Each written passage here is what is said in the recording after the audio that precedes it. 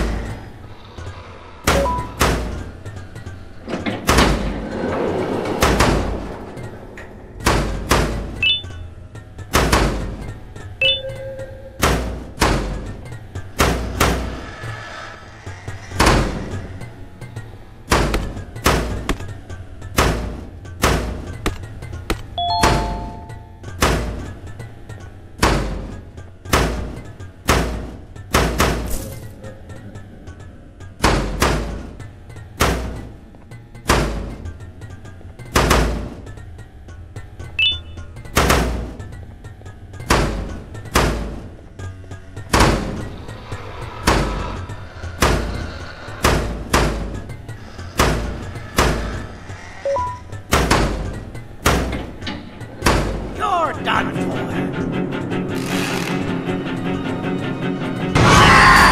Now, you slimy patient, kill it!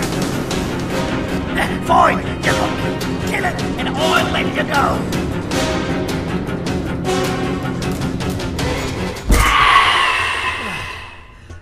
Thank you. Don't worry, I'm a surgeon of my word. I won't hurt you. Not after saving me from your own doing. That said, the choice to volunteer for me will always be available. I implore you to consider the opportunity.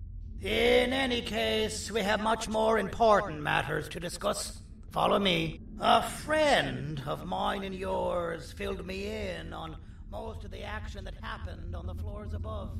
They mentioned a nosy human parent being involved. Sound familiar?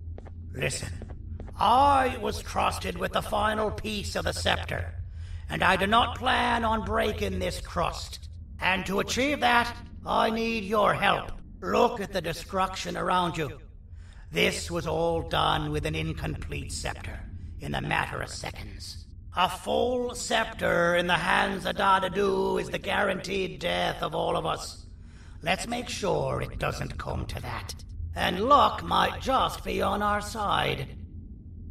I imagine that at this point you're familiar with this green specimen of incredible size and strength drawn on the board. It attacked our city a few hours ago. Most likely because it's either too scared to stay in the dark, or because the naughty ones and Sir Dadadu aren't leaving it alone. And how are we lucky that we got attacked, you ask? My plan just happens to involve recapturing the green gorilla and using it to fight Sir Dadadu's army and reclaim the scepter to its rightful owners. Problem is, the green gorilla has vanished after the attack, and I've been trying to find it since. And it's too dumb for Dadadu's powers to work on it, so I'm not too concerned about that. It's just a matter of finding this beast, imprisoning it, and releasing it when the time is right. Oh, that reminds me. I have just a thing for you.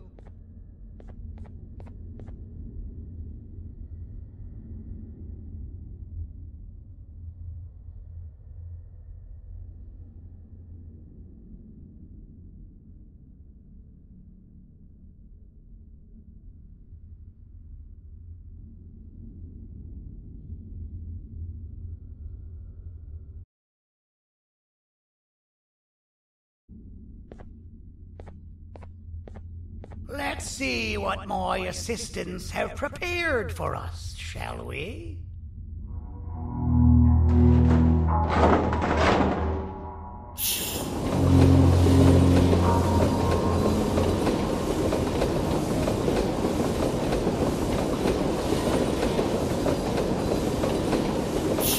I introduce to you Remote 2.0, a name I totally didn't make on the spot. Take it. It's all yours.